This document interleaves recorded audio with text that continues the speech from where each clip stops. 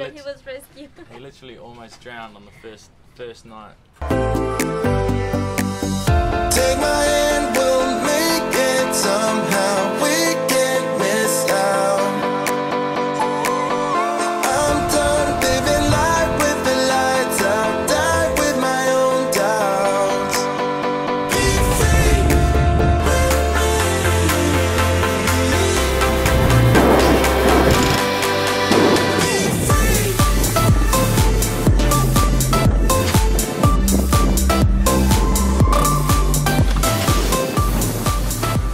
Hey guys, welcome to episode 3. I've just got back from a short stint on the super yachts. We're here in Martinique at the moment, but we want to take you back to Peter Island, and from there we're going to bounce around a couple of those islands and then end up in St Maarten, where we rescued this little guy, and also picked up 3 more crew from there. The first place we got to was the baths in Virgin Gorda. While Colin and Ben checked us out of the BVIs, Benji, Julia and I explored the massive boulders and nice beaches the baths in Virgin Gorda has to offer. You cannot dinghy directly to the beach, you have to swim, which kind of makes the awesome rainwater boulder shower we had worthless when swimming back home.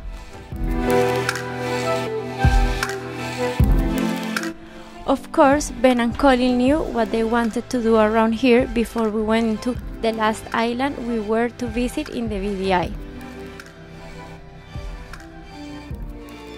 Anegada, the flat island, known for its sand beaches, numerous beach bars, lobster fest and mount range of 28 feet. We knew exactly what to do there. Renting scooters it was. About to see the world in action, what we can be, life with no distractions. We'll get away, this is what we waited for. Take my hand, we'll make it somehow. We can't miss out. I'm done living life with the lights out. Die with my own doubts. Be free with me.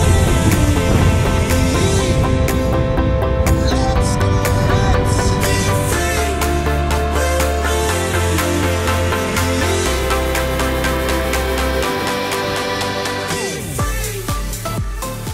me. So the sail from Anegada to St Maarten was 80 nautical miles. I wanted to try leave as early as possible so that we could get there in daylight hours. Little did I know that we were going to have 30 knots on the nose the whole way, so it ended up taking 27 hours. What's up, it?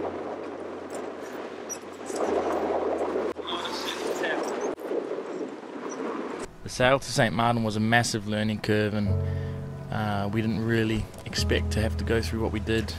The mainsail tore, the head of the sail ripped off because apparently we found out later that all the stitching up the head of the sail is damaged from UV.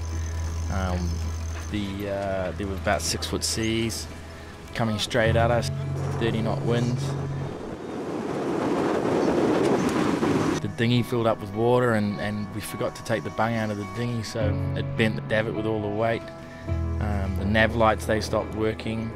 Once we got there, we had water in both engine rooms. That was from the sort of seam between the deck joint of the hull and the deck. While we're battling this 27-hour crossing, we also had no lifeline, so it was kind of dangerous sailing all through the night. We thought it would take 12 hours, it ended up taking 27, so the whole time we had no wind vane either as well, so I was kind of guessing it was 30 knots, 30-knot winds as well. So huge learning curve, and we took a lot away from it, and hopefully we don't put ourselves in that situation again, but it was a very uncomfortable night sailing. After we got to St Maarten, after all that stuff broke, we decided to stay there for a couple of weeks, and during that time we rescued this little guy here. Jeff and Tara found him in a cave, and he was deep down the back of the cave, and one of his brothers or sisters was dead at the front of the cave. So Jeff and Tara, they picked him up and asked if we could take care of him. When we got him, he was in such bad shape, eh? The next day they washed him and they took like out of more than 100 fleas. He was like all covered in mud. He couldn't even open his eyes because it has pus. He had like a rash here all over this, like with green pimples. No. What else he had? It was bad. Like, yeah, he could hardly walk. When me and Ben washed him, and it was just filled with like thousands of fleas. When we took him to the vet said that these the infections on his stomach were from all the flea bites.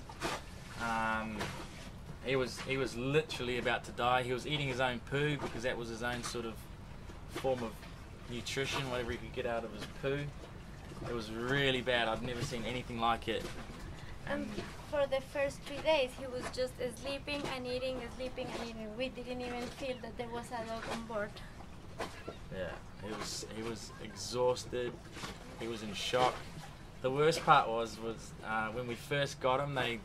Jeff and Tara gave it to us at night on the beach, and Benji, our French friend, he didn't realise how weak he was. So because we don't speak English, he didn't understand what they say, or he didn't hear the whole story. So he was like, how to say, playing with Marty a little bit, and he put it on the water, and almost like a wave take him, and he almost drowned on the first night that he was rescued. He literally almost drowned on the first night. I think Benji put him down on the beach, and he was just so lost that he just walked down to the beach, and this wave just smashed him, and he was like, he pretty much nearly died that night. It was so sad, but yeah, we took him on the boat, and yeah, he had worms coming out of his butt. He was in bad shape. But now look at him. And he was shaking all the time. Oh, Marty!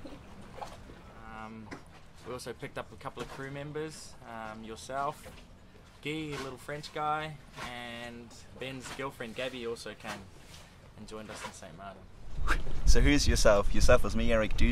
I'm 23 years old from Germany, and I met Colin briefly before I went to America.